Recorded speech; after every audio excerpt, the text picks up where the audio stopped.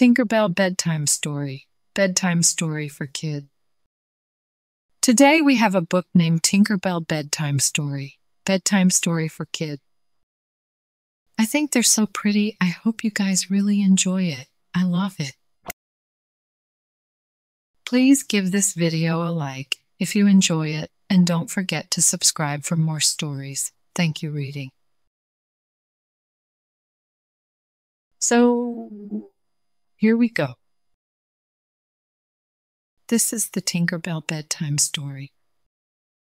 Once upon a time, in a magical land far, far away, there lived a tiny and delightful fairy named Tinkerbell. Every night, when the stars twinkled brightly in the sky, Tinkerbell would visit children around the world to bring them special Tinkerbell bedtime stories. Tinkerbell had the most beautiful wings that shimmered like rainbows, and when she laughed, it sounded like tiny bells ringing in the air. She was mischievous and fun-loving, and her magical adventures always brought smiles to everyone's faces. One night, Tinkerbell noticed a little girl named Lily who couldn't fall asleep. Lily had a worried look on her face, and her eyes were tired from thinking too much. Touched by Lily's restlessness, Tinkerbell flew to her window and gently sprinkled some fairy dust on her pillow, making the room glow with a soft golden light. Lily's eyes widened in surprise as she saw the magical glow. She sat up in bed and Tinkerbell flew closer, whispering, "Hello, dear Lily. I'm Tinkerbell, and I have a special bedtime story just for you." Lily's face lit up with excitement as she snuggled under her cozy blanket, eager to hear the tale that Tinkerbell had brought.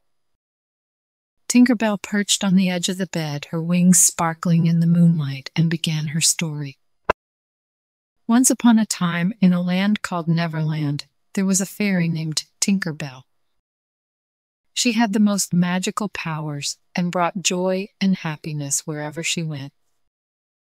With her tinkling laughter and her heart full of kindness, all the animals in the forest loved her. Tinkerbell described the wondrous sights of Neverland, the sparkling lakes where fairies danced, the tall trees where adventurous games were played, and the beautiful flowers that bloomed in every color imaginable.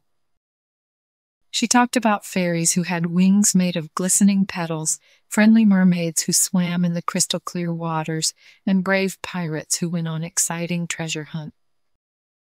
As Tinkerbell told her story, Lily's worry slowly faded away. She was captivated by the tales of friendship, courage, and the magic that filled the air of Neverland. Tinkerbell's sweet voice and her warm presence made Lily feel safe and peaceful. With each word, Tinkerbell's story transported Lily's imagination to faraway lands, where dreams came alive and anything was possible. As the story came to an end, Tinkerbell whispered, "Now, close your eyes, dear Lily, and let your dreams take flight. May your sleep be filled with the magic and wonder of Neverland." Lily snuggled deeper into her soft pillow, a smile spreading across her face. As she drifted off to sleep, Tinkerbell gently kissed her forehead, leaving behind a sprinkle of fairy dust that shimmered like starlight.